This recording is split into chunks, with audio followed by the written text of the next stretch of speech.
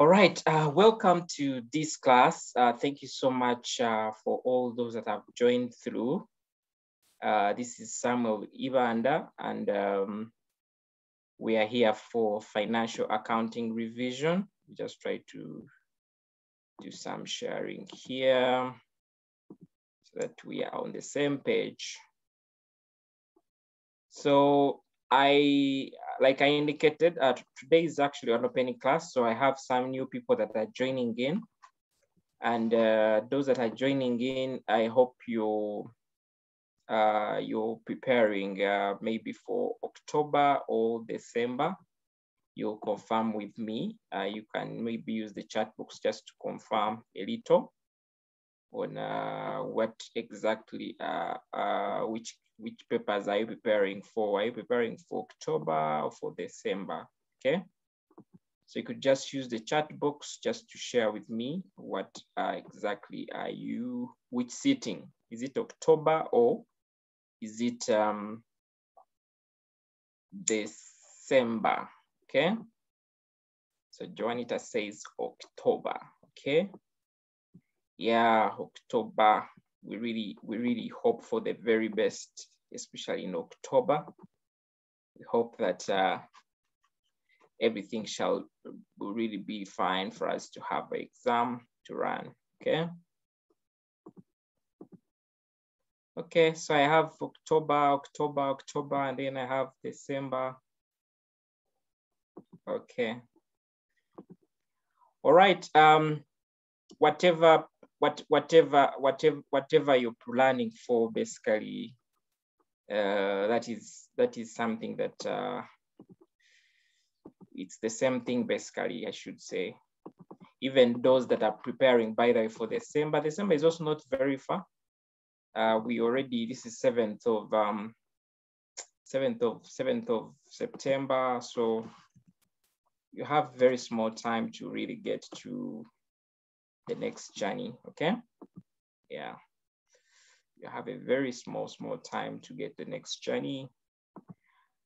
All right, so we kickstart our class. Now, to those that are joining us for the very first time, we usually hold this class every Tuesday from 7 to 9, okay? It's basically a revision class. And as you can see my screen, this class is basically revision and answer, okay? It's basically a question and answer, okay? And then, so I usually come up with the questions, and sometimes I also get questions from you, okay?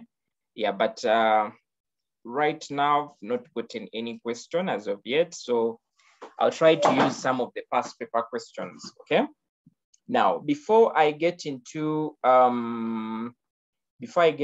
this, our today's class revision, one of the things that I want to inform you, I know some of us, okay?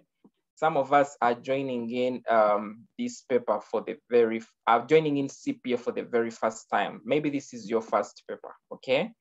And you still have a lot of anxiety in wondering how these papers are actually set, okay?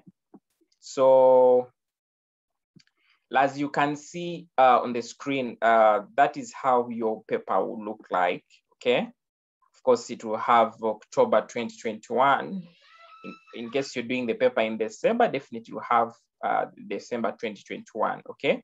Financial accounting paper.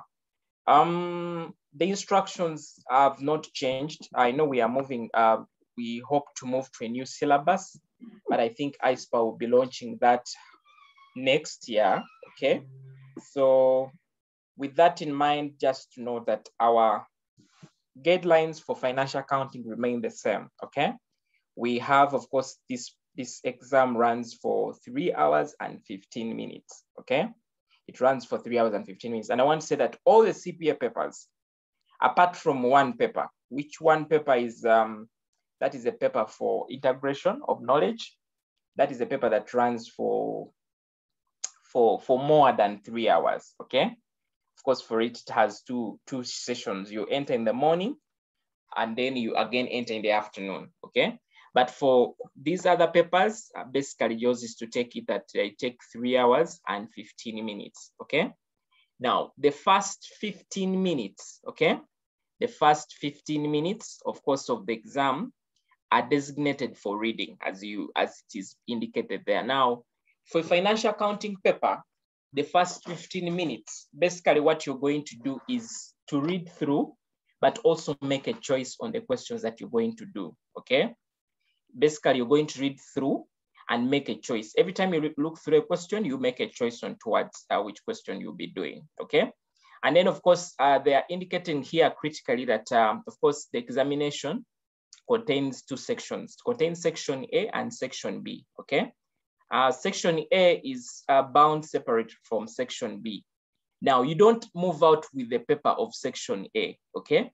So this paper comes and then you answer it right on the same question paper. So you don't move out with section A.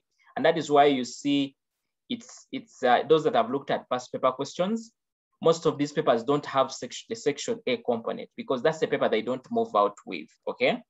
Yeah, they don't move out. But if you need some of these objectives, when you look at papers from, I think from around 2010 going downwards, if you can access the iSPAR website, there are several papers that you can find with objectives, okay? But also that shouldn't really worry you. In case you have a good understanding of accounting, okay? In case you have a good understanding of accounting, then you can be able to attempt any objective because they will just bring you, for example, they will bring you, let's say maybe ABC bought, let's say a motor vehicle of, let's say 20 million shillings. And then this vehicle is going to last for 5 years and its scrap value is, let's say maybe 1 million, okay?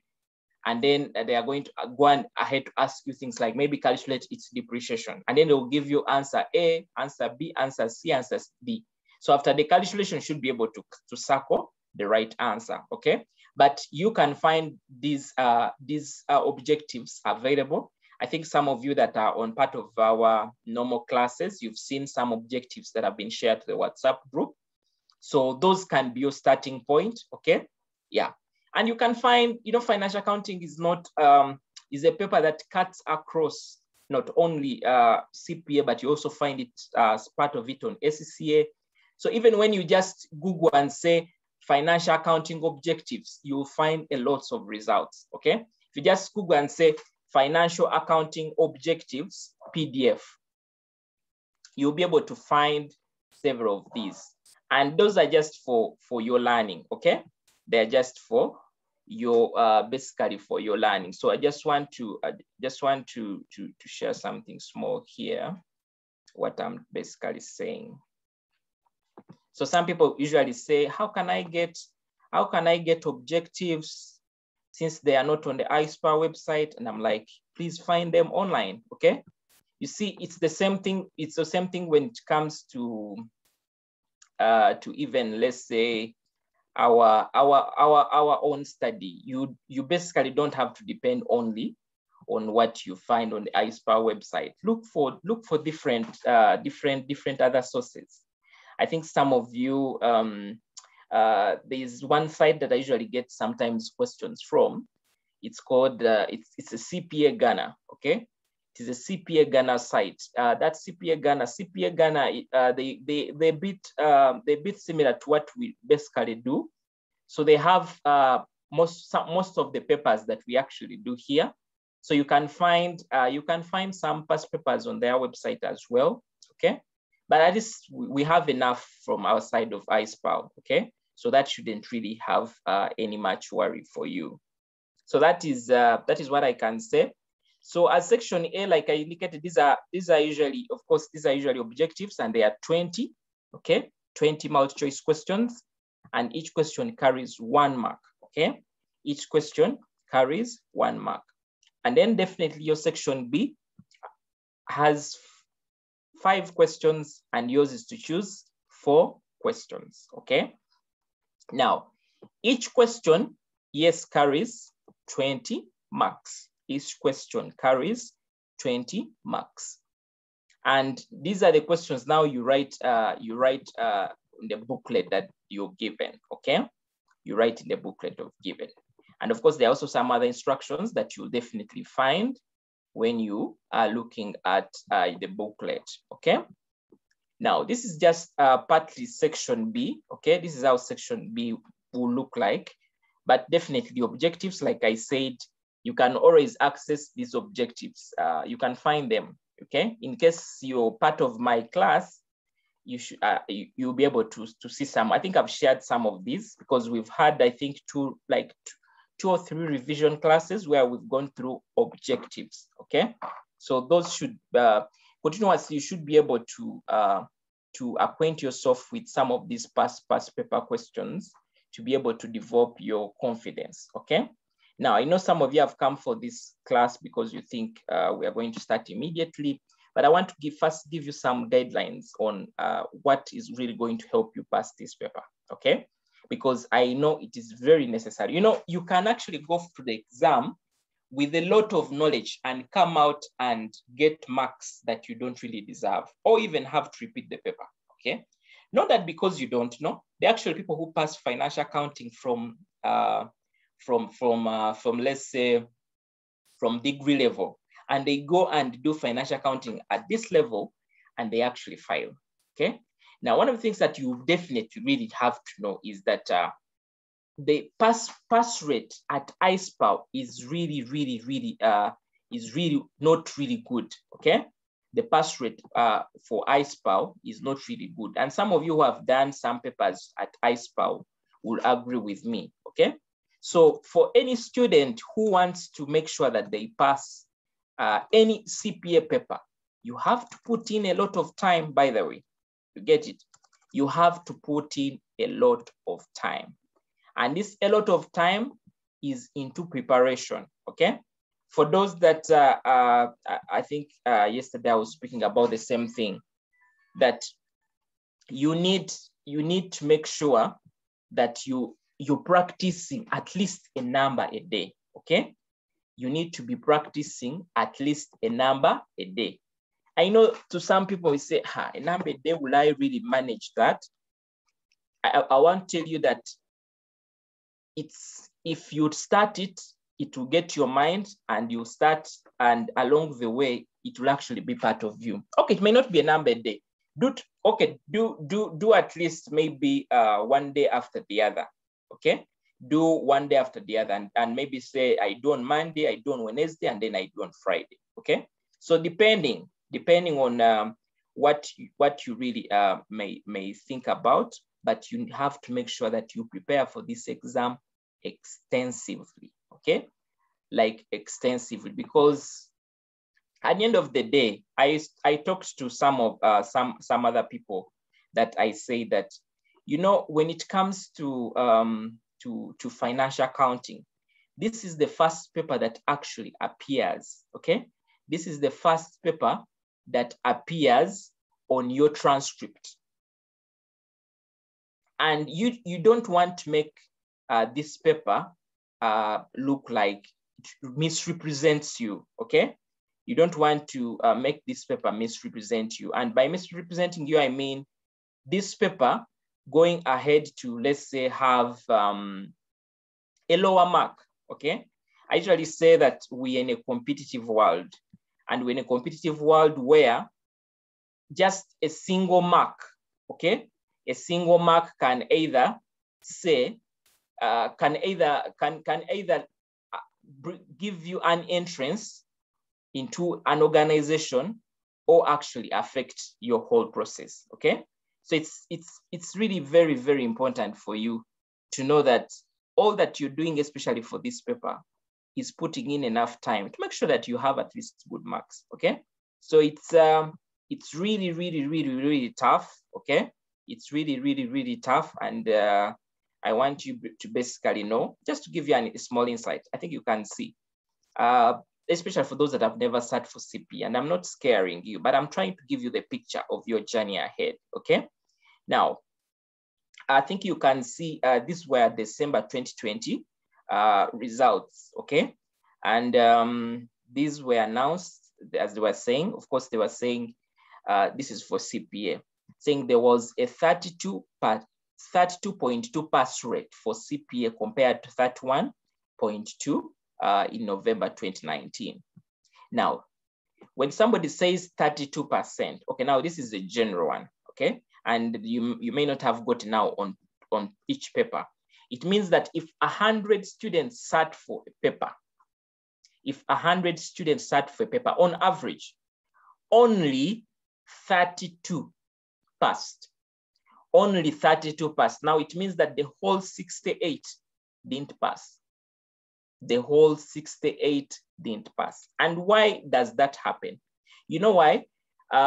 This afternoon I was talking to a student whom I was telling that when it comes to CPM, you're looking for the 50 marks. You're looking for the 50 marks from where? From the exam.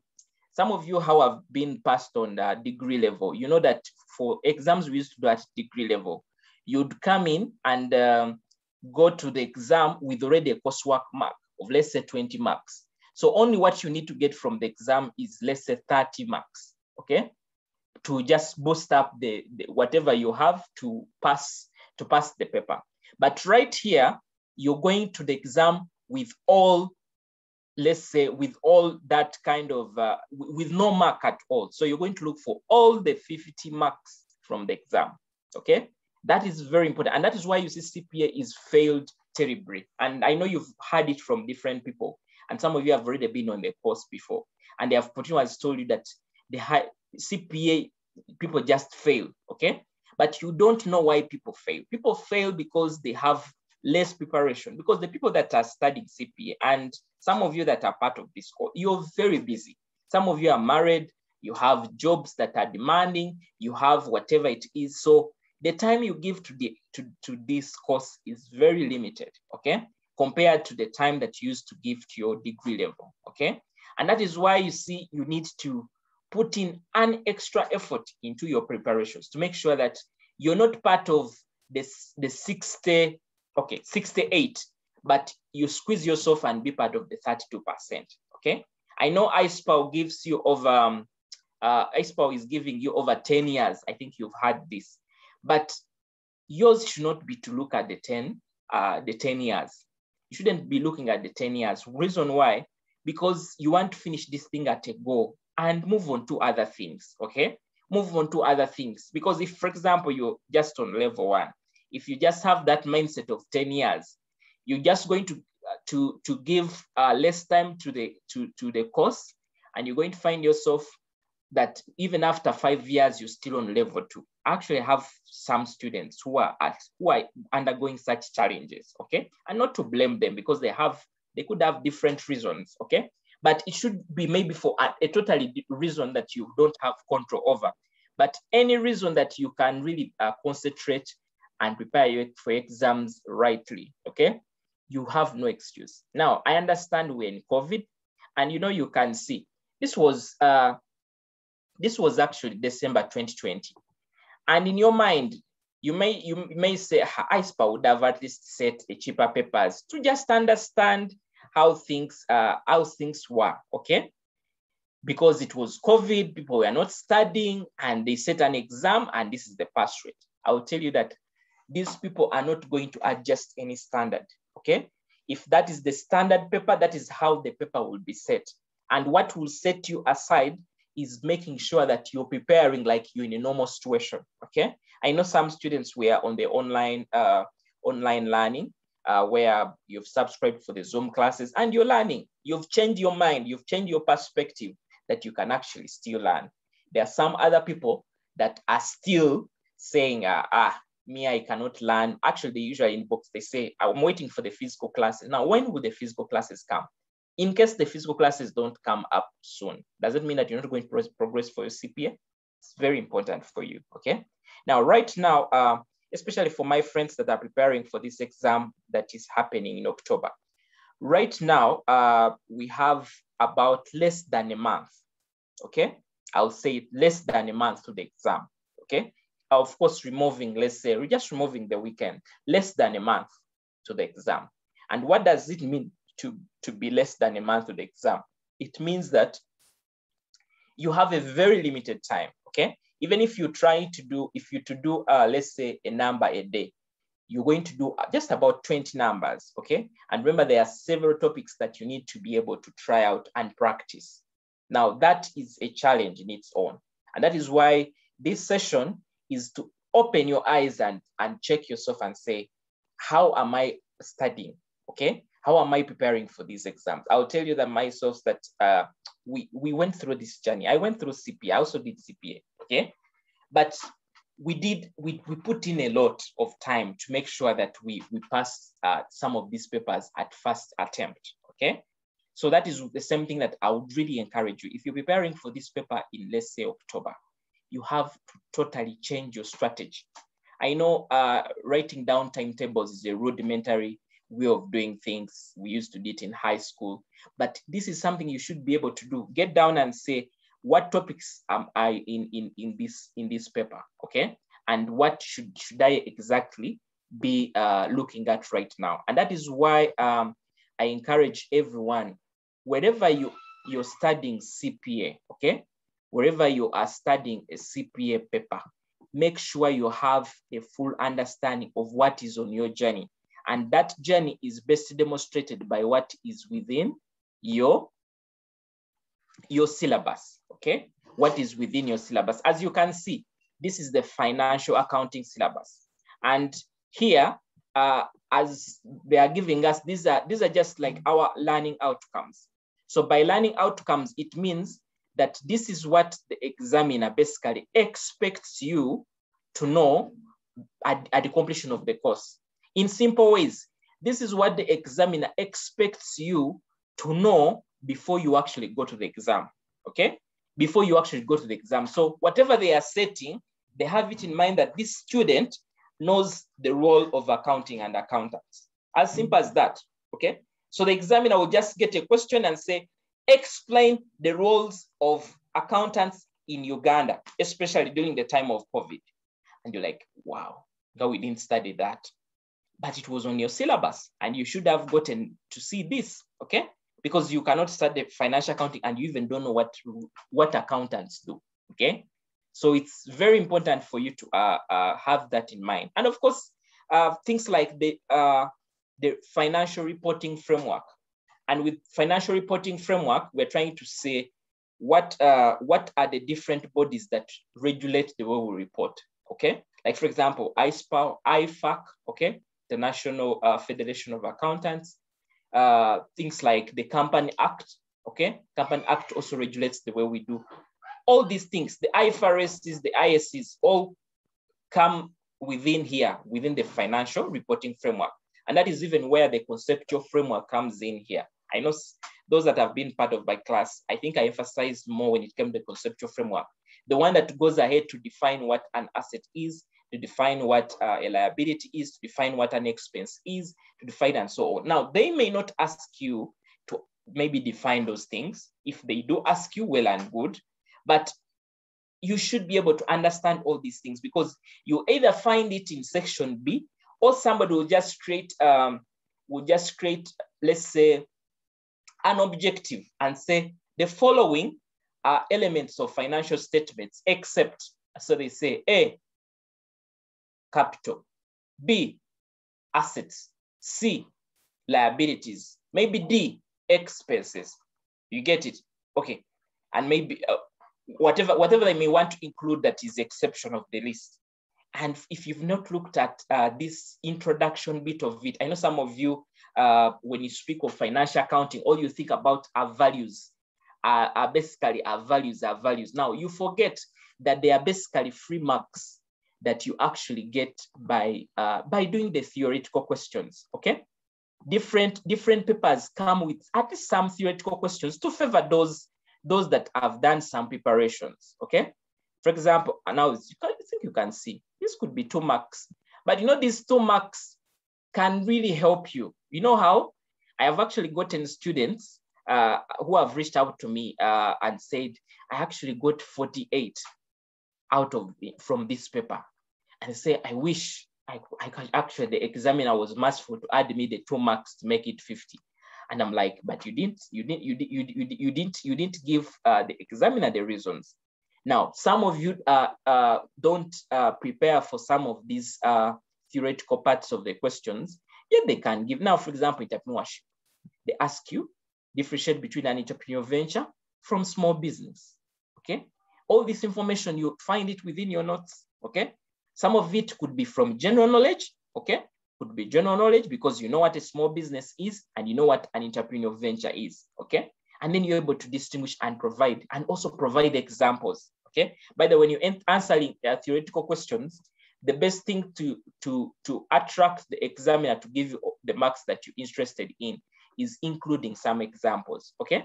Including some examples of whatever is really happening. So we can say we are ready for the paper, but we have to create an evaluation, okay? And that's why I'm saying that your syllabus is the key document that will help you and guide you accordingly, especially on your journey, okay? All these things, as you can see, qualitative. Now, I think you've seen the other side. We've just seen asking us to list 2 characteristics of let's say financial information. Right here, it's actually part of the learning outcomes. And this is what I'm telling you exactly. As you have it here, as it is qualitative X6 of financial information, the examiner will just get to the exam and they will just formulate, by the way, they will just change the narration. Let me just show you. I think we just saw it here. Explain 2 fundamental X6 that make financial information provided in financial statements useful to users. This time they provided 2 marks. Of course, 2 marks is so small, but I've told you the importance of the 2 marks. But in the same way, these 2 marks can make a big difference on your journey. They can either put you under the 32% pass rate or the 68% people that are going to repeat the paper, okay? And remember, you've invested a lot of money on this journey. So you don't want, and not even money, but invested time. I actually value time even more than money, because money you can make it, but time is irreplaceable. You cannot replace time, okay? That's why you need to go through this course outline in depth and see, do I understand everything? Especially for my friends that are preparing for the October exam. Those that are preparing for the December exam, you still have some time, but that should also not give you a guarantee. The information I'm giving you right now should help you pull up the socks and say, I'm seeing like I have a lot of time to, let's say, to the exam. But when I look at the things that are really ahead of me, I think I may not handle, okay? I think I may not handle. And that should really open your mind to really understand what exactly you have, okay? The same thing when it comes to recording transactions, the books of prime entry and ledgers. I know it's a long time since they last said recording books of prime entry, but this is what the examiner expects you. And that is why you see, because you're going to fix yourself on past papers, somebody's going to bring you a question and say, the following transactions were sales on credit for maybe ABC Limited. So they give you the different credit sales. Prepare a sales day book for these transactions. And you're like, how does a sales day book look like? Okay, because you spotted the exam. You were basically you just went through the course outline and you are tapping on each item like that. So that keeps on disturbing you along the way. Okay, so it's very important to take note of every element that you have within the course outline. Okay, everything is important, okay? Because when it comes to, let's say, recording transactions, the books of prime entry and ledgers, this is the accounting process. Some of you know the accounting process by right now because you are part of my classes, okay? That we know that transactions start from where? They start from the source documents, okay? They start from the source documents, and our source documents are the invoices, are the receipts, are the payment vouchers, and so on. Okay, because that is where a business person will start from recording, okay? And from the recording of those source documents, we now move to our books of prime entry, where good items are entered for the very first time before they are posted into the ledgers, okay? They are entered for the very first time, and it's within the books of prime entry that we have the sales day book, the purchases day book, okay? The general journal, okay? And so on. And the returns inwards journal, the return outwards journal, okay? As for example, we have the sales day book. The sales day book can also be called a sales journal, okay? And you know very well that a sales journal records items bought on, okay, the sales journal records items sold on credit. Purchases journal records items that are bought on credit, okay? As somebody will ask, so where are the cash purchases and cash sales recorded? Those are recorded in the cash book, okay? Those are recorded in the cash book. The cash book is also one of those books of prime entry. The cash book itself, but also the petty cash book as well. The petty cash book is also a book of prime entry, okay? Because immediately as the transaction happens, the word prime is like original entry. Actually, they can be called books of prime entry, or they can also be called books of original entry, okay? And you know that once we have the ledgers, it's from the, well, once we have, sorry, the books, it's from that information that we now draw the ledgers. Now, you'll find that in most of the books of a prime entry, we usually have, it's basically like single entry, okay? We just have like a column of date, detail, and then amount. Like for example, if you're drawing up your sales day book, it's just basically the date column, detail, and amount, okay? And basically now in the sales day book, you record your credit sales. That is all. And then you find, of course, you give it a heading and then find the total down. But now when it comes to, when it actually comes to the ledgers, you know that for every debit, there should be a corresponding credit, okay? For every debit, there should be a corresponding credit. For example, and like from the accounting process, if I'm moving transactions from let's say from the sales day book, which we've agreed that the sales day book records credit sales, okay? It means that if I'm taking it to the ledger, basically I'm picking the total that is from the sales day book and I'm taking this to the ledger. And what am I doing? I'm debiting my accounts receivables, okay? Because accounts receivables relate with the credit sales, okay? Those are the people that will pay me in the future, okay? I've sold them on credit and they will pay me in the future. So I have my accounts receivables. And then the other I will do is I'll credit my sales, okay? I'll credit my sales. So I've done two things. I've debited my accounts receivables and I've credited my sales. And that is when I'm transferring into my ledgers, okay? And once I know that I have, of course, all my items from the sales, from the books of prime entry, they are now posted into the ledgers. I balance them off, okay? I balance them off. And then after balancing them off, I now move these balances into what we refer to as a trial balance, okay? We transfer this into what we refer to as a trial balance. Now, within the trial balance, in the same way, we can have what we call the adjusting entries, which sometimes we call the end of year adjustments. Now, our end of year adjustments could include simple things like prepayments, okay? Simple things like accruals, simple things like depreciation, and so on, okay?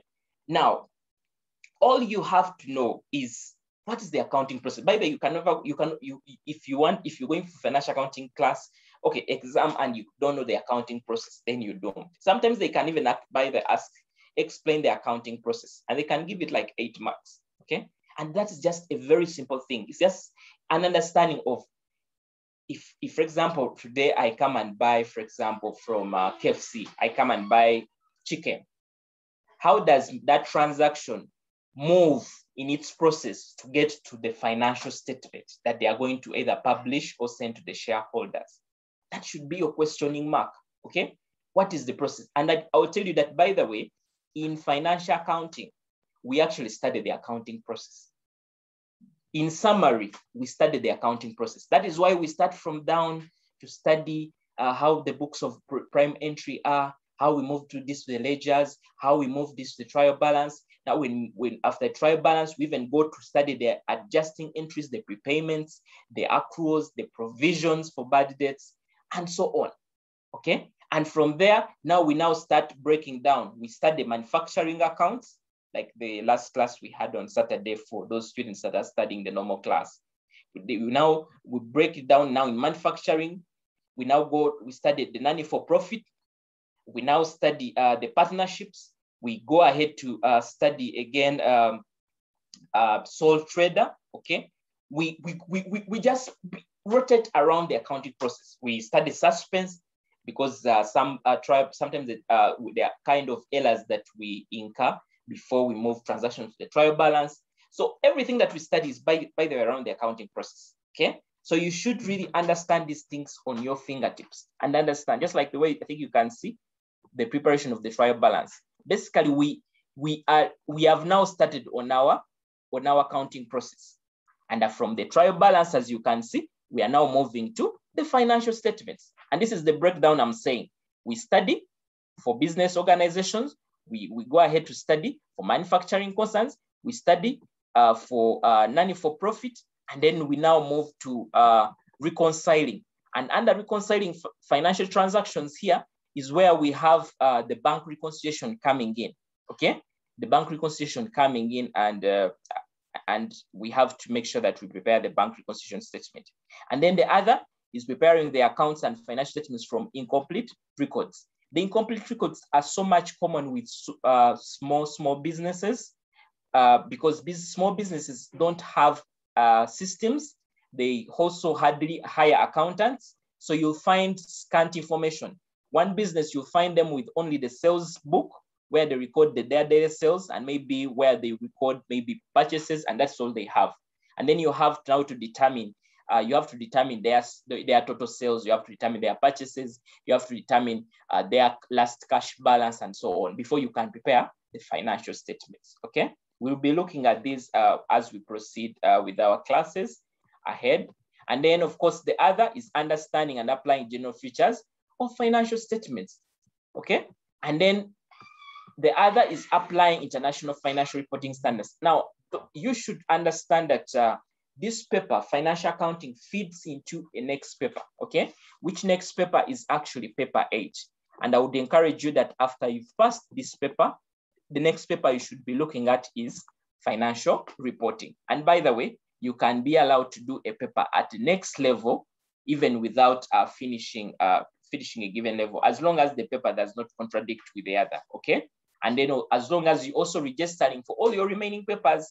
For example, if you have 3 papers on, let's say, on level 1 and you do financial accounting, you have financial accounting, cost and management, and then duty. In case you're doing, for example, right now, financial accounting and duty, and you pass all of them, you can choose to do now paper 8 with the cost and management accounting on level 1, okay? If you're remaining with, let's say, 1 or 2 papers, you're allowed to move to the next step. So this is the paper that has builds onto the international accounting standards they're talking about here. Now, for matters of the exam, especially for the accounting, financial accounting class and for the financial accounting exam, there are some standards that you should go to the exam knowing how these standards play, okay? And one of the standards that you should be looking at is IS2, which is inventory, okay? You should go to the exam when you know that standard, because that's, as we know that we study more detailed standards in level 2, our inventory is one of those standards that we bring in, we try to start on in level 1, okay? So inventory is very key, IS2. The other is IS16, and that is plant, property, and equipment. That one is also a standard that you should know. And you know, when it comes to, for example, when it comes to inventory, yours should be able to know, of course, what does the standard say, the disclosures, the recognition, and so on. But then you know, with inventory, we even get down to different inventory models like FIFO, AVCO. By AVCO, I mean average cost. You get it. Of course, LIFO. LIFO is last in, first out. Is not a recommended one. But you also need to know how it plays. Okay, so you need to know those different inventory models within there. They can actually bring you a question and they can ask you to use FIFO to determine, let's say, maybe the cost of inventory at the end of the financial year. So that is something that you should be looking out in that area. When it comes to IS16, some of the things that you should be looking out in that area are things to do with depreciation, okay? Depreciation, but even before depreciation, look at the recognition of assets, okay? Recognition of assets. And by recognition of assets, one of the things that the examiner usually tests here is something to do with revenue and capital expenditures. revenue and capital expenditures. Basically, the examiner wants to know if you actually know what is embedded within the cost of any let's say any asset, okay? And they'll give you, for example, a question where they are saying maybe ABC Limited bought, let's say, bought a machine from Nairobi, and this was the transport, this was the VAT incurred, this was the import duty, these were the installation costs, and then they'll give you things like, for example, maybe this is the value that maybe this was the fuel from transporting it from one place to the other. Then yours is now to determine which of these costs do I capitalize, and by capitalize mean which of these costs do I add on the value of the asset, okay? Which of these costs do I add on the value of the asset? And of course, the other thing is also to understand which costs do I now expense, which we call the revenue expenditures, okay? You need to understand if I may be speaking some French here, but just to show you something small, especially around, I don't know if this paper does have it. Yes, this paper has it. This is December 2020, the paper that I earlier displayed. Now, like I said, IS 16, this is where the examiner, what the examiner usually tests, okay? Usually tests you when they bring you such a full question on depreciation. They will actually not only depreciation, but they'll have depreciation, they'll have a disposal account, and maybe a bank account as well. Now, like I indicated, mainly here, the examiner wants to examine you, of course, on things to do with how to depreciation, but then they also want to examine you on the revenue and capital expenditure. So we have something here, that they actually indicated, where, for example, I think they were buying a grader. This is one of the assets. This was one of the assets they had here, but then they were buying another grader that was replacing the earlier grader as a part exchange. And down here, they are telling us that the company topped up 120 million to meet the full invoice price. And they're also saying that the following additional costs were incurred: clearing and taxes worth 50 million, freight worth 28 million. And then they are saying upon clearance, the company incurred 4 million to transport it from Kampala to the road site in Gulu. Now, this is where the examiner is testing you the revenue and capital expenditures, and you should note those things if you're watching this session or listening to this and you have a pen and paper. Note something called revenue and capital expenditure. Those are very key things to understand. Now, capital expenditure are those expenditures that increase, okay, that are increase on the value of the asset.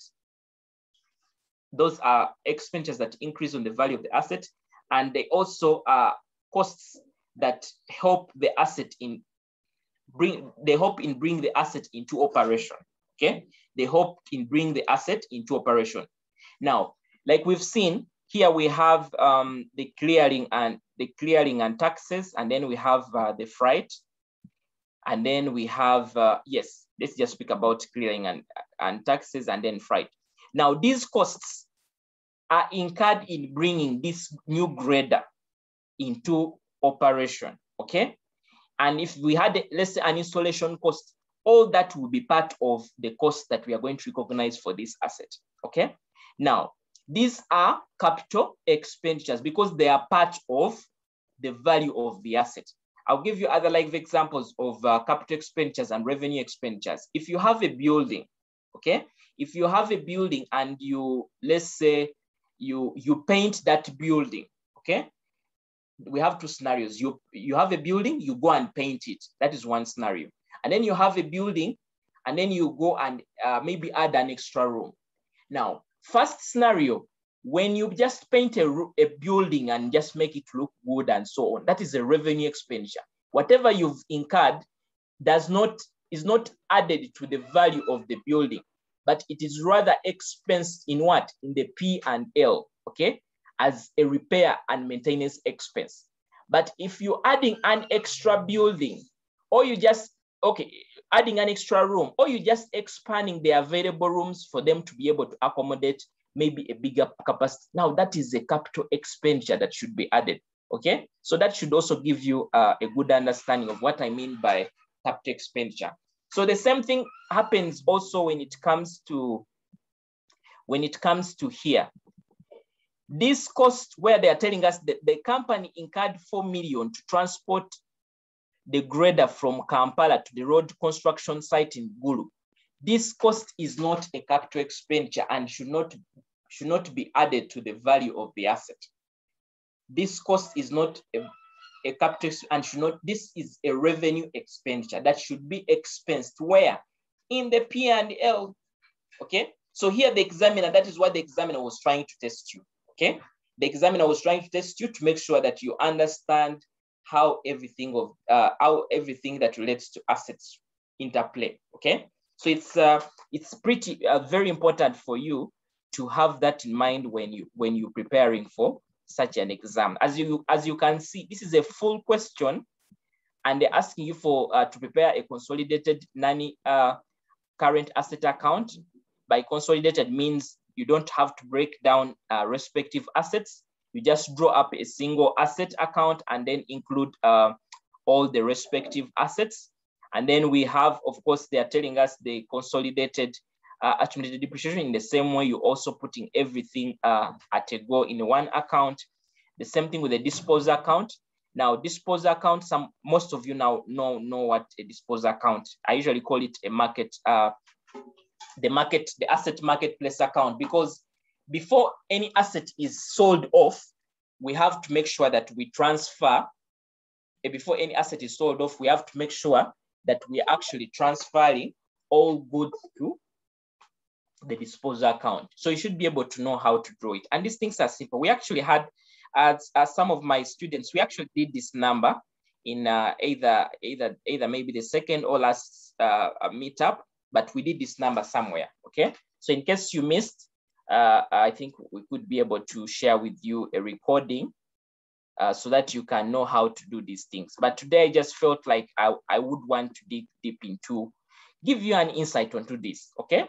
And then of course, we have this part that some people may take for granted, the entrepreneurship bit of it. Now for you to understand why we study this part of entrepreneurship is we are not just preparing you as people who are going to look for jobs, okay? But we also want to give you that insight that can be able to use the knowledge that you have to be able to earn a living through business, okay? And you know very well that as accountants, once you have the CPA qualification, after you've earned your CPA qualification and you've let's say taken over 3 years of experience, this experience can either be post or can either be before finishing or after finishing, then you're licensed as a member, okay? And after you're licensed as a member, you can also apply to go ahead and practice. You can and run an audit firm, okay? And I think that's where you see most audit firms have the word certified public accountant. So this course is not just preparing you for to be able to go and look for jobs, but also preparing you to actually be able to start up businesses, become the next consultants and become the next audit firm CEOs and so on, okay? So entrepreneurship is a key part of this course, and you have a lot of knowledge around here from just simple things that you actually see. If you get down onto the course outline, you will see the breakdown of all these things. They are very, very simple things that you relate. Somebody will ask you, explain the challenges of entrepreneurs in Uganda, especially during the time of COVID.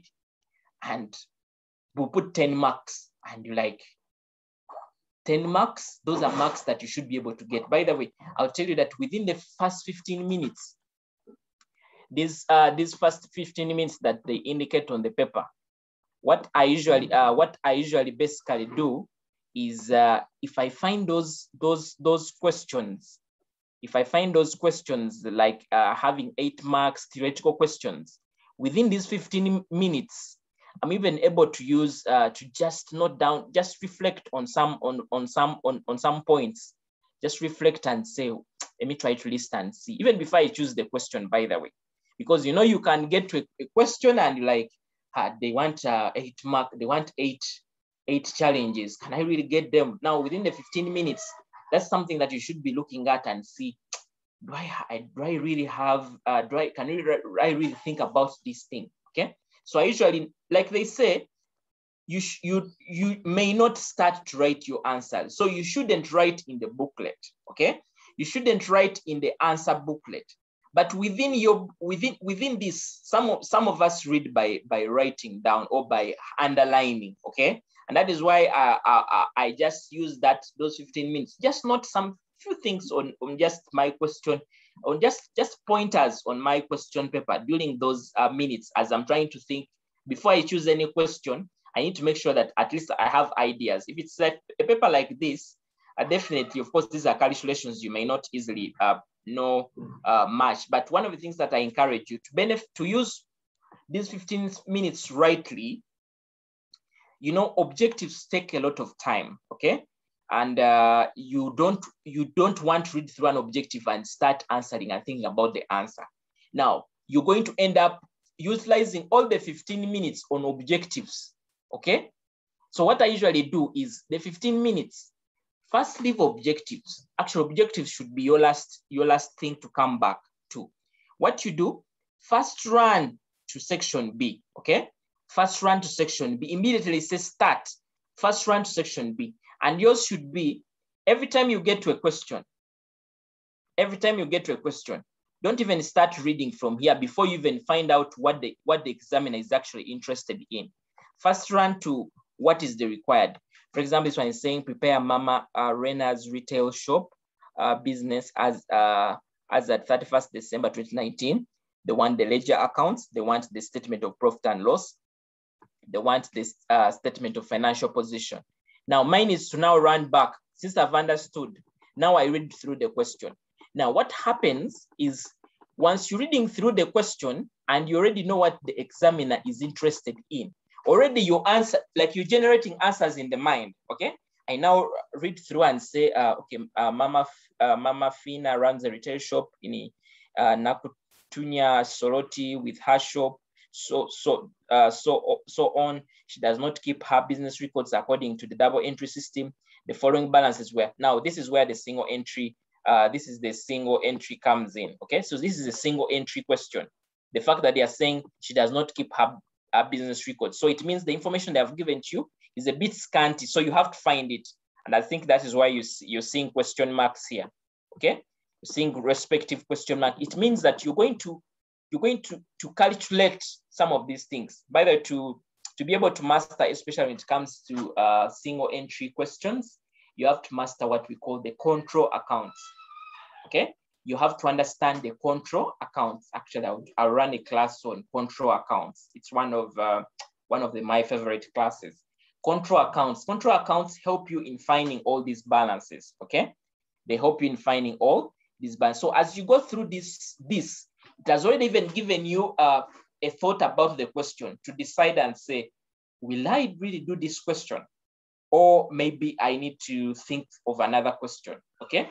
Because at the end of the day, each question you choose, you should make sure that you're earning at least a 15 mark and above, okay? Each question you should choose, you should be able to earn 15 marks and above, unless there are circumstances where you actually, maybe you didn't prepare rightly and you've gotten the exam and you don't even have any 3 questions to choose where you're really confident that you get the 15 marks. But that is one thing that I should be able to tell you. So as I go through this, I should be able to know how have I prepared for numbers around single entry. And then from there, I can be able to build confidence. I know that, okay, since I've done like 5 numbers before of single entry, okay, then this number should not be hard. By the way, if you can do about 5 questions per each topic, for example, just like the way we saw this number on depreciation, if you can do 5 similar numbers of depreciation like this, I'll tell you that you will not find challenges in the exam. You will not find challenges in the exam. Every question you get to, things will just work out for you because you've practiced these things. And I want to give you a secret that the examiners don't get these questions from, let's say, counter book, okay, from maybe textbooks, from online. The examiners don't have time, okay, to even set questions. You know what they do? They just come to a past paper question. For example, if I was setting for financial accounting, what I'll just do, I'll just go and look for a paper of, let's say, 2014. And for example, this is the paper. And this paper was saying the following, because I know that ideally, you hardly remember. Definitely, of course, the last 3 papers, you can easily know that the examiner picked it from here.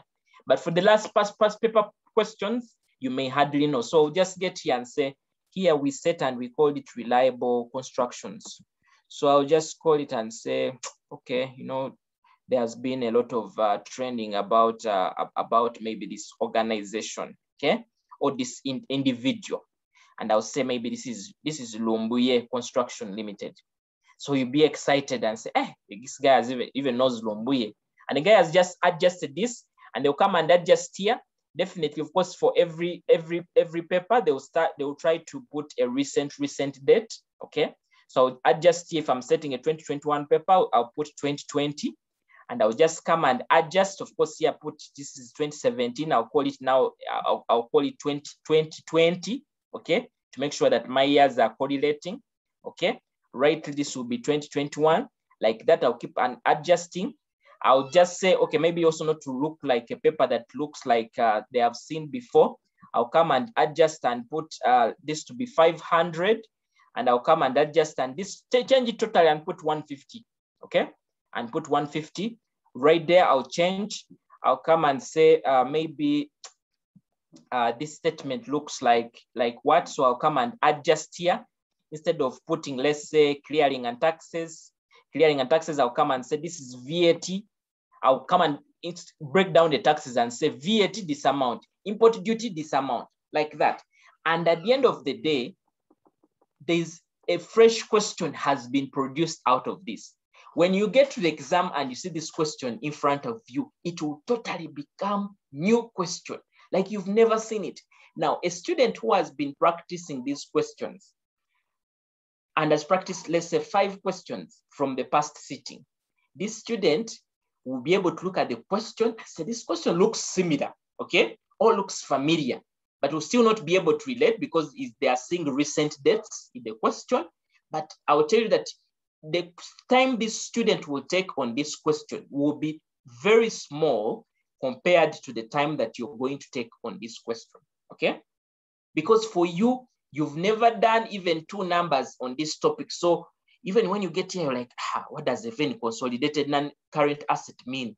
What does this thing of consolidated accumulated depreciation mean? So you can't totally understand because you've not practiced. And that is why practice is very key. And I want to tell you that, and I continue to repeat this, that financial accounting has 2 things. It's not only just knowing things, but also being able to practice and improve on your time management skills. Time management skills are very key. And the reason why the time management skills are very key is because these papers, you can see it has section A and then it has section B. Now, for you, you might feel like, I can actually do these questions.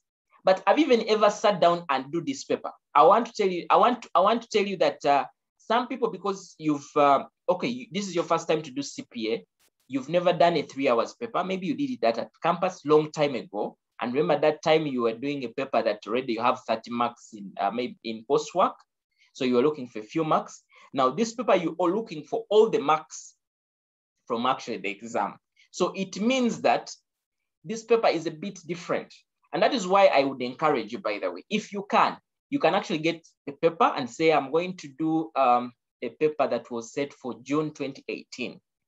Just try to create some 3 hours and 15 minutes. Go to a private environment and just time yourself and do those questions. You get it within that time. That will open your eyes that after the end of the 3 hours, you would have only done like 2 or 3 questions and all the other questions are remaining pending. And you know what happens to the exam? You've not practiced, you get to the exam, you've spent, for example, this is 3 hours and 15 minutes. You've spent, let's say, 2 hours and a half, and you're on the second question, and the examiner says, you have 1 hour and a half to go, and you're shivering. And that alone just disorganizes you, okay? That alone disorganizes. And that is why you see, during the times when I'm doing revisions, as students who are part of my revision class will agree with me, I don't only teach you how to answer these questions, but I give you the strategies for completing these things, okay? Just like the way, for example, we have, for example, right here, they're telling us required, prepare these ledger accounts to reflect the transactions. And they're telling us prepare a consolidated non-current asset account. One student will just get down and will just start from consolidated non-current asset account and prepare that one up to the end and balance it off. And again, start the consolidated accumulated depreciation account and finish it and now move to the disposal account. The bright student will know that for me to manage and pass this paper and manage this time very well, I'm going to draw up these respective accounts immediately. I'm going to go to my answer sheet, of course, continue leaving space, draw up my non-current asset account, debit credit, draw the T account, create some space there, move to the next. No one will blame you for leaving a lot of space between one part to the other, because that's the best way to manage time. So I leave space and move to the next part like that. So when I come to now read through the question, whatever I read, I'm inputting something here, I'm inputting something here, I'm inputting something here. By the end, I get to the last point here. I've actually finished all these accounts, okay? By the end, I've actually finished the accounts. It's the same thing also when it comes to numbers, for example, even when it comes to bank reconciliation. I will tell you that the best thing to do is not to first do an adjusted cash book and finish it and now open your bank reconciliation statement. Remember, on what you need to record in the bank reconciliation statement is what? Is only the balances per adjusted cash book. It's the only thing that you're picking from here to actually take to your bank reconciliation statement. So what does that mean? That means that you can actually draw up these two accounts together. So I will draw up my adjusted cash book somewhere, leave some space, and start also on the bank reconciliation statement. So that when I'm trying to review, trying to tick off here, if I get, for example, a direct credit, okay, or maybe or maybe let's say me use an example of a direct debit. Maybe there are bank charges and standing orders, and I see them. For example, when I get down here, and I'm seeing things like, for example, this is my bank statement. So I'm seeing things like interest, commission, ledger fees, and then I have a standing order. Definitely those I'll move and do what? And record them in that adjusted cash book. But in the same way, I'll also get to, I'll get to here, and I'm looking at some checks that, for example, on the credit side here, I already credited them in, let's say, in my cash book, but I don't see them on my bank statement. Then I know that that is unpresented check. So I'll move immediately and put it within my bank reconciliation statement. So instead of waiting to first finish this again and again, I come back and again relook in this thing all together. I'll start one thing by one. I'll start, for example, I'll start from this thing. I check on it. Once I know that I've ticked it and I've finished it, I know that I'm either maybe making an entry in the adjusted cash book or I'm making the entry in the bank reconciliation. Then I know that once I've finished my adjusted cash book right here, all that I will need to do is pick a value from the balances per adjusted cash book, put it in my bank reconciliation statement, just come and finalize and balance it off, and I'm done. Now, even when you're caught up by time, by the way, I want to tell you, even if you're caught up by time and you did complete your adjusted cash book, but you have entries in your bank reconciliation statement already, like for example, your uncredited checks, your unpresented checks, maybe you also have some correction of bank errors, then the examiner will not fail to mark you the bank reconciliation statement because you're missing the adjusted balance of as per adjusted cash book. They will not, remember here, you're trying to earn marks on what? On entries. By the financial accounting, the best way to pass it is to learn how to earn marks from entries. Every entry you make is a mark, okay? And that's why you see some people struggle because I want to balance it off. I want to finish it off. You take over 20 minutes balancing off a question. yet you would have used those 20 minutes to earn over 20 marks on another question by just putting entries, okay? And actually the strategy I would want to tell you that if you're going for an exam, never bother to balance off a question before you've actually looked at different other questions. Even when I come to, for example, this is question that was asking me to generalize the transaction. Definitely I'll generalize the transaction, but once I'm done with generalizing transactions, I'll start immediately. I'll draw up my P&L somewhere, and I also draw up my financial position somewhere. I'll draw already let's say the formats, okay? The heading and later the T account and so on.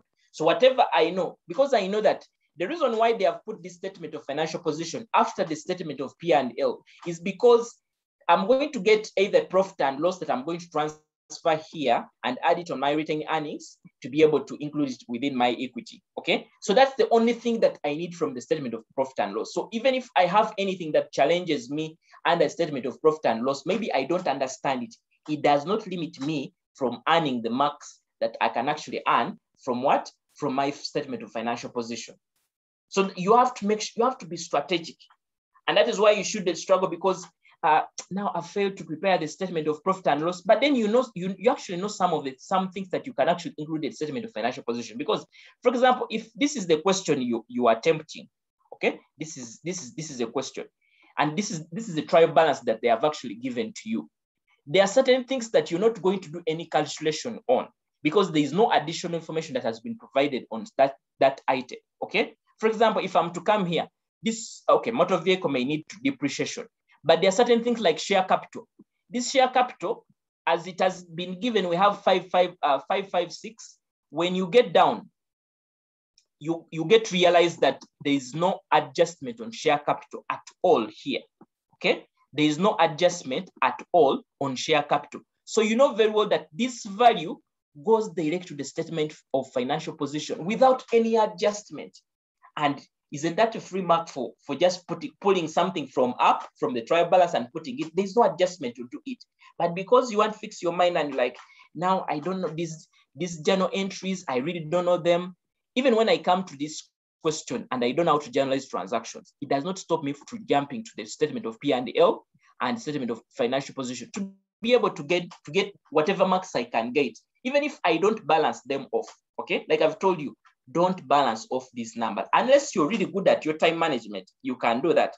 But what you should do is, within the last an hour or 30 minutes, based on your speed, come back and now freshen back your questions. Read through and see and balance off, press your calculator and calculate all those totals. The reason why it is dangerous to waste a lot of time on balancing off is even as you're pressing your calculator. Remember, this is an examination environment. You're going to find yourself, instead of pressing 3 zeros on something, you're going to press 2 zeros. And you're going to get a funny answer and then come back again and press the calculator. You're going to waste a lot of time on balancing off. And remember what you're looking for? You're only looking for a total value. For example, if you're balancing off a P&L, only what you're looking for is the profit and loss, the profit or loss. The bottom figure, you've already earned the marks of incomes, let's say maybe your sales, less cost of sales, gross profit, and so on. Expenses, you've already earned those marks. Whatever you're looking for is just that profit down, and it is taking over your marks. It's even confusing you. For example, when you get to the statement of financial position and you balance it off and it doesn't balance, that alone stresses you. You be there, you figure out, you struggle, you're spending a lot of time. By the time you finish, the examiner is like, you have 1 hour to go. And you're like, what? 1 hour to go? When we've just started? It's 1 hour to go because you've not managed your time rightly. And that's why you see this paper is not only about just understanding, but also about strategy. And by the you can master this strategy, of course, by attending some of the classes, like my revision classes, but you can also master this strategy by practicing, okay? By practicing. A time like this, I know, we have less, or we have less kind of let's say we have less opportunities, especially when it comes to trying out discussion groups, okay? When it comes to trying out discussion groups. But find ways of how to try out maybe a question, and then maybe find a colleague who can also try out this question, and maybe you balance. You just mark yourself basically, okay? For example, if I'm preparing for an exam and maybe Jen is also preparing for the exam, we said that we are now trying to look at 2018, okay? 2018, maybe June, okay? And if you know that you're looking at 2018 June, you try out the number, and at the end of the day, you share the solutions, and after you've shared the solutions, then you're able to understand how did Jen start the question, how did they approach the question, and how did I approach the question. From there, you're able to share ideas, and at the end of the day, it helps you to even prepare rightly, okay? So it's pretty important for you to understand that what is going to make you pass, okay? What is going to make you pass is not only understanding knowledge, understanding these things, but it's also being able to strategize and practice. You get it? To practice. So make sure that you are doing that over and over time, okay? So I don't know if you have any question. Make sure that if you have any question, use the chat box. So so that we can be able to proceed. Let me know, is the information helpful? Just within the chat box. Can I just get to hear some people to tell me if the information is helpful in the chat?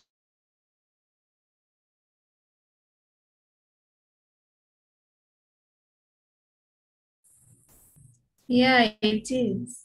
It is helpful to me.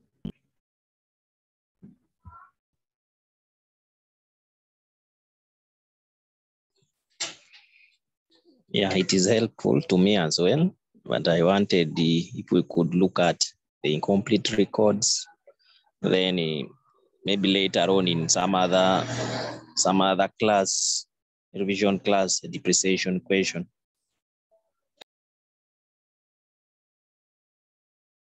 Thank you. Like I indicated, we have different classes, and we've actually done previous classes. And actually, when you join in for the revision classes, I'll be able to give you the recordings for the previous classes where we've done some of these questions. So you shouldn't have to worry about that.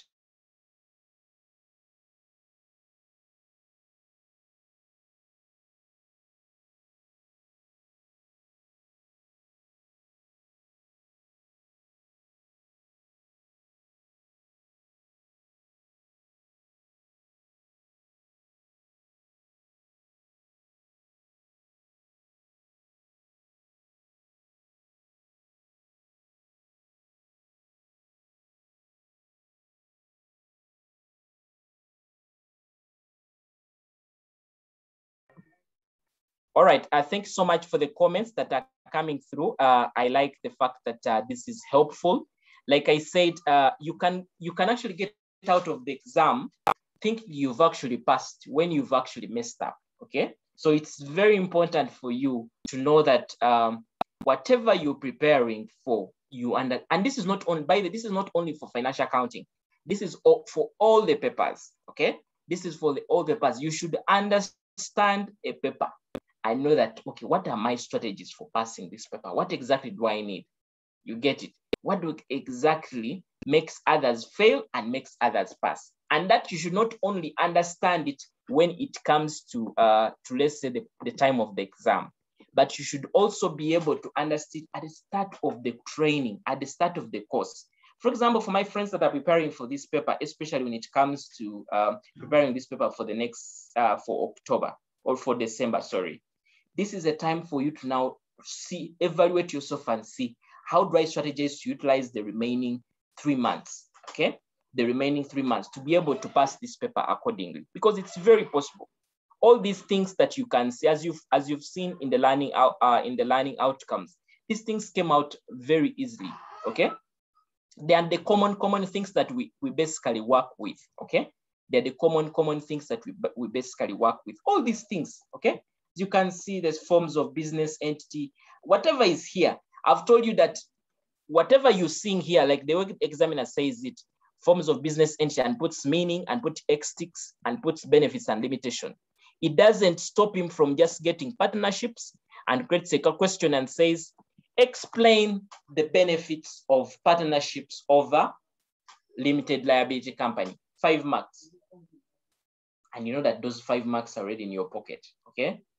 Those 5 marks are already in your pocket, because one of the things that, and I usually encourage students, is that never work for a 50 mark when it comes to ICE-POWER exams.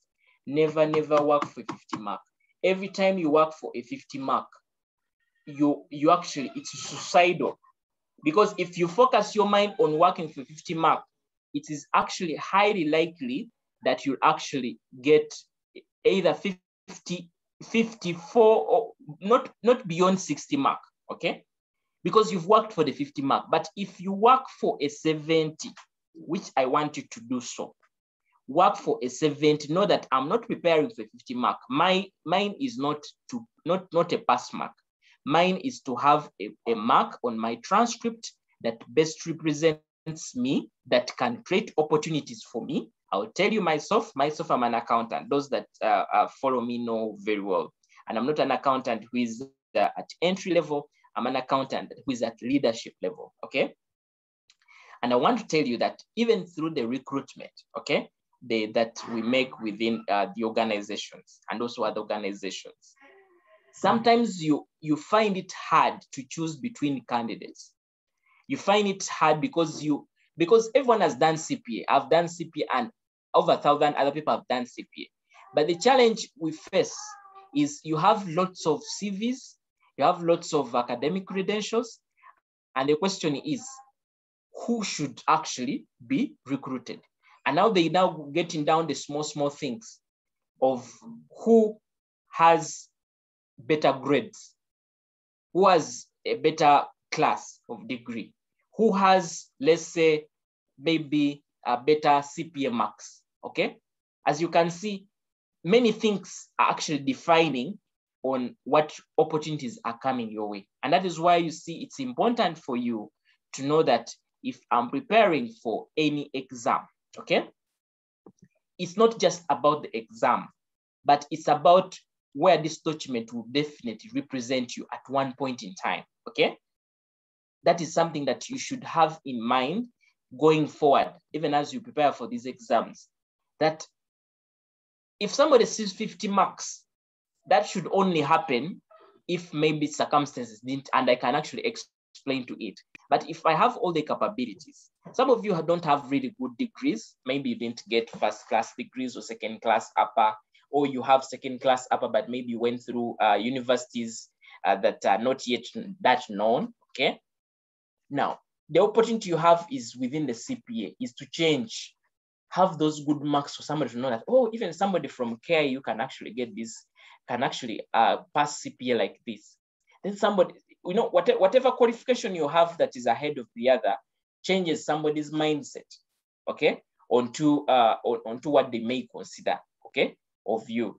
So that is why you see, for everything that you do, give it your best, okay? For everything that you do, give it your best. If you're part of this CPA class, or you're just trying to test waters and see, is this CPA thing really worth my time, okay?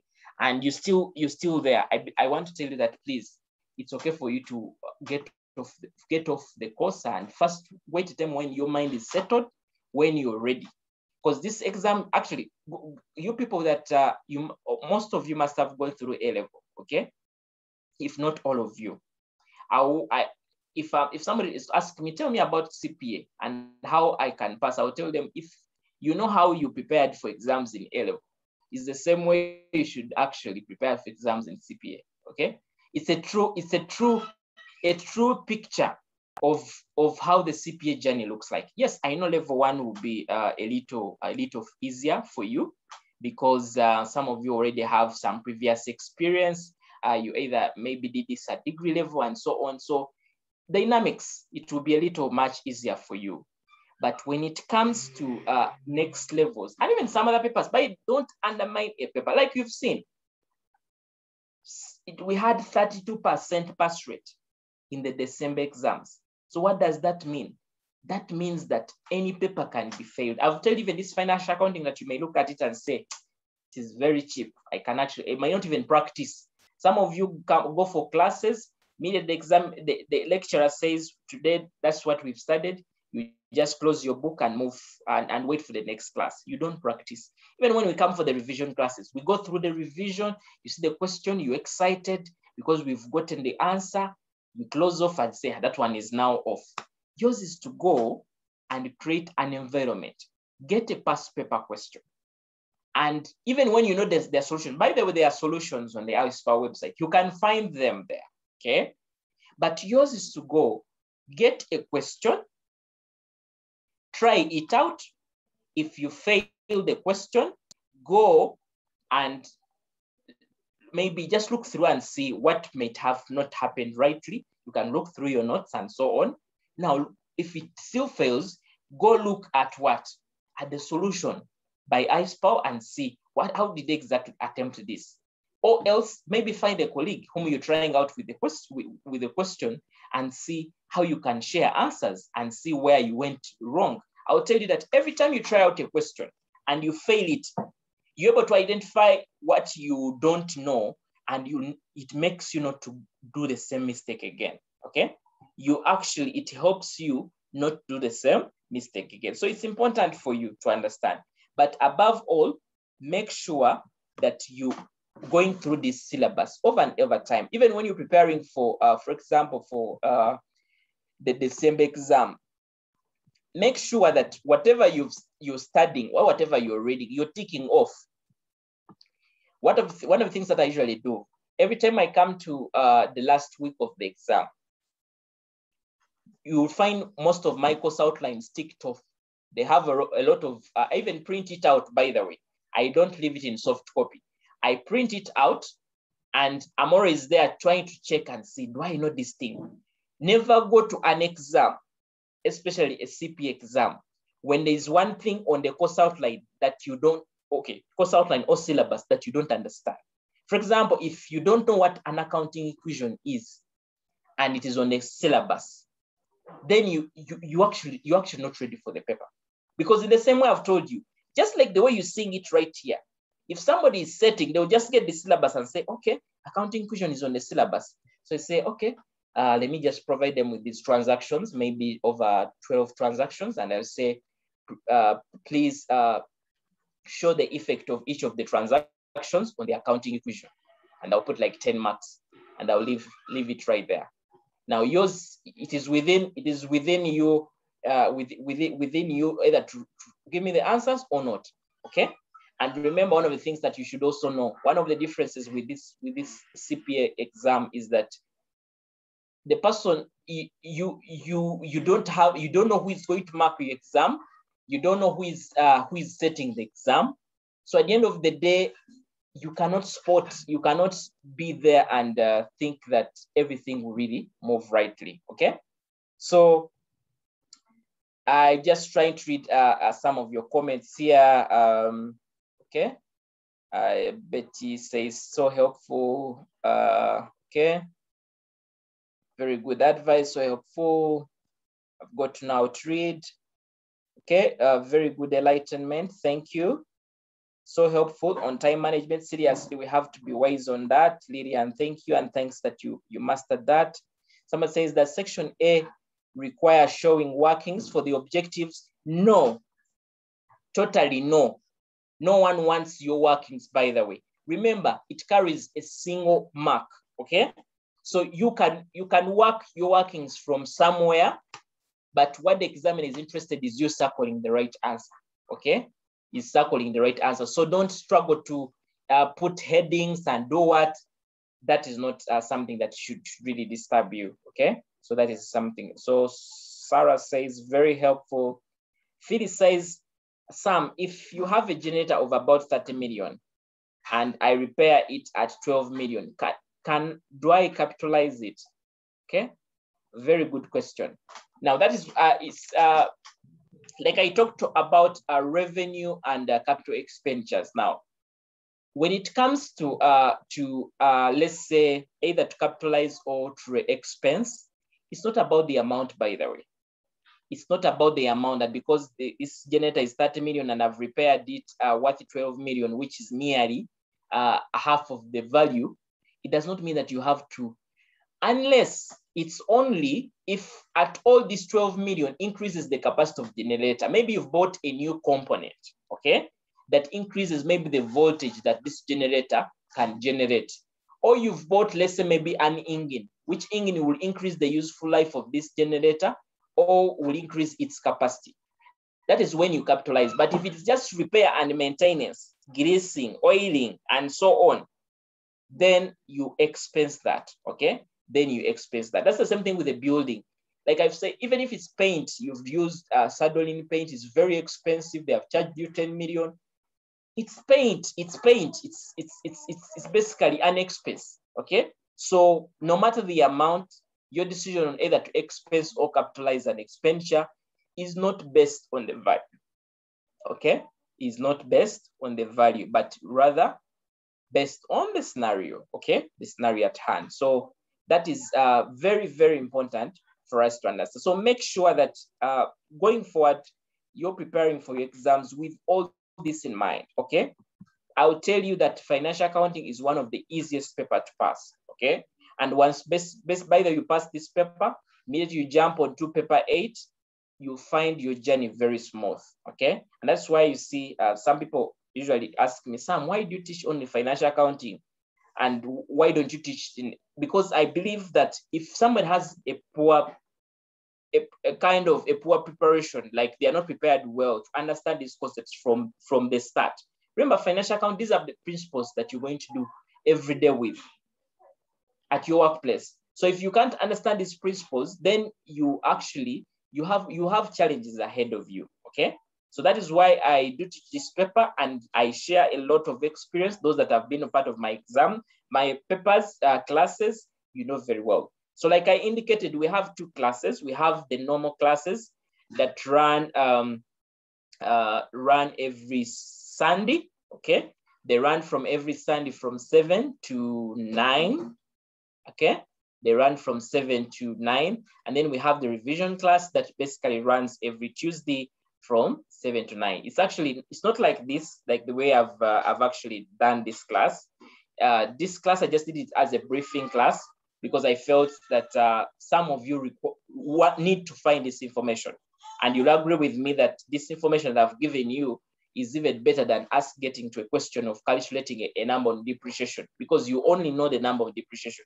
But this knowledge is very important for you, okay? So for the next classes that we shall be looking at, for the next classes, even for the previous class, like I said, if you're new and you're joining in, I'll give you access to the previous recordings to help you to understand how our journey is, okay?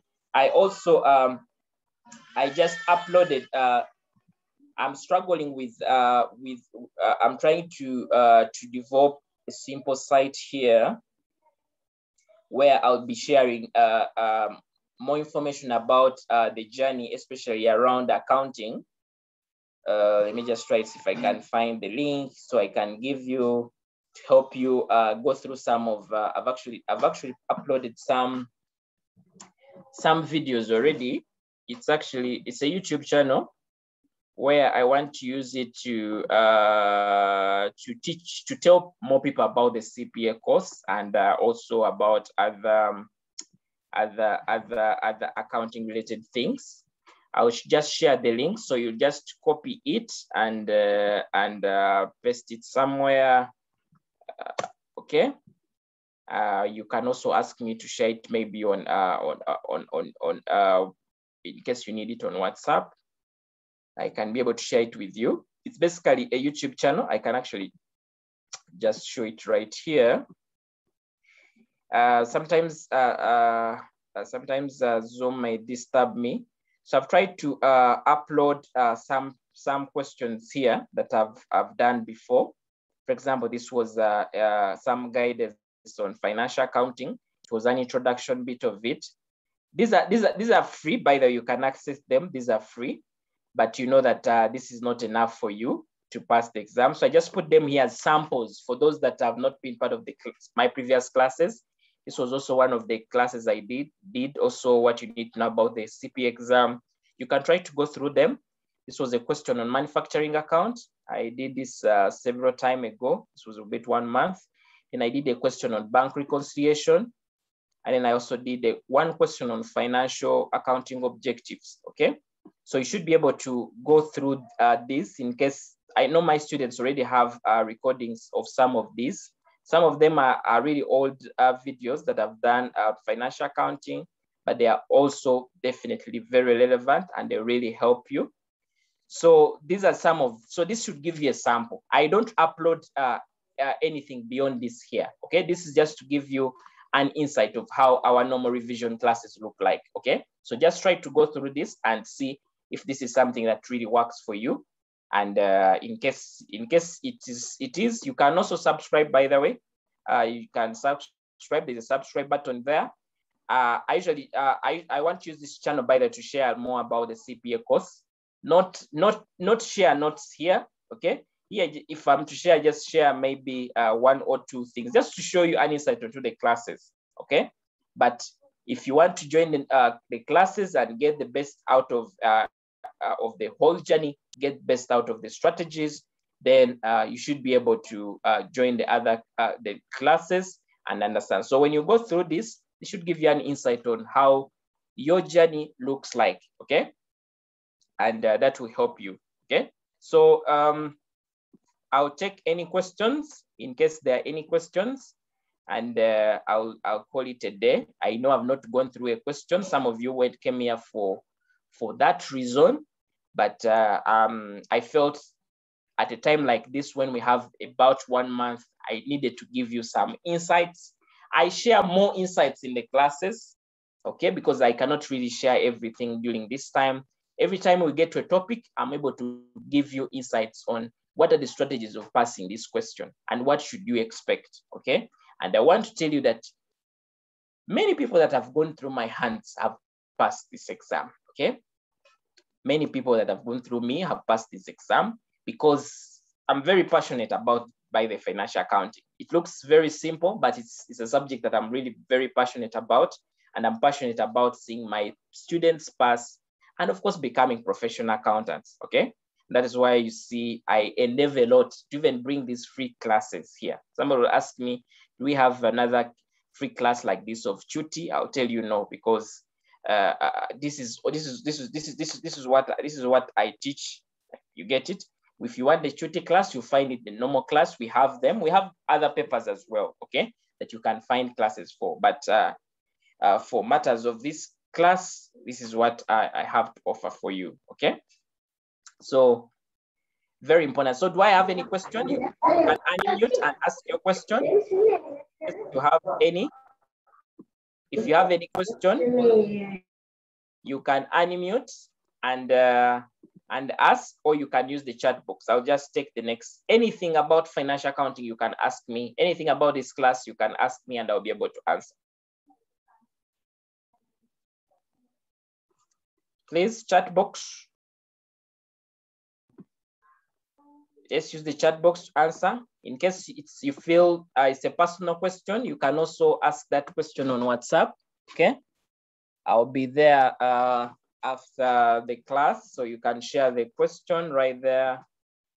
In case you want to appreciate, please appreciate. You can share your appreciation messages here. It's good to appreciate, by the guys. This thing is for free. We incur data, we incur time to be able to deliver this to you. So appreciate. Like I said, the revision classes are for 100,000. In case you're joining in for the revision classes alone, they are for 100,000, okay?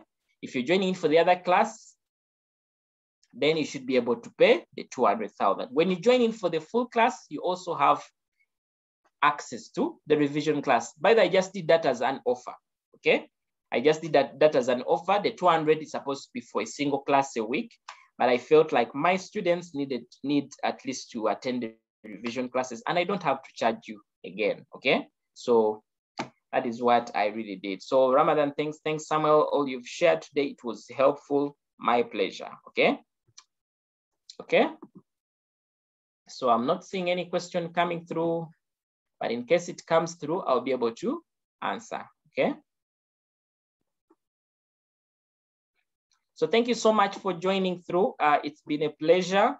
At least I have had Michael here, Carol, Daniel, Samuel, Philly, someone who's using FM, someone who's Haman, Sekandi, Lembe, Oliver, Margaret, Namtevi. I know Margaret usually joining for the other classes. Navagasera, Janet, Sandra, thank you. Christine, Mvuma, Ramadan, Sarah, Susan, Yonata. Thank you so much, everyone, for joining through. And I look forward to seeing you in the next classes as well, okay? So I would want to wish you all the best in the exam. And by the way, CPA can be passed, okay? Let not what I've just shared here make you feel like this thing is harder, like compared to how I thought.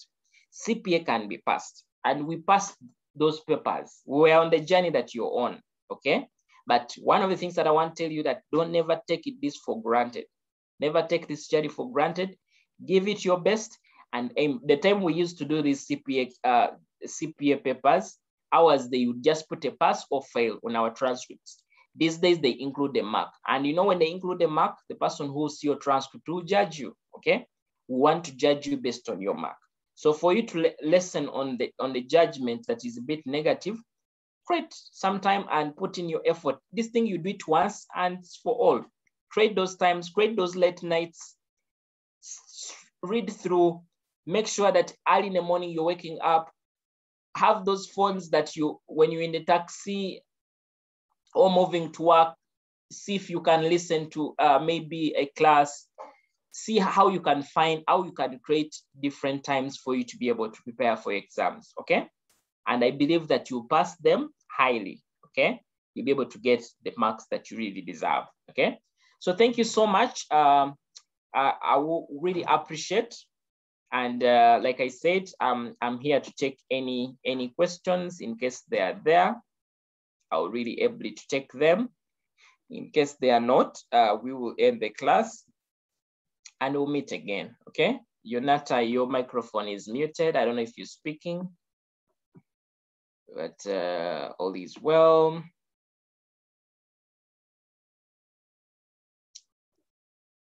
So thank you so much.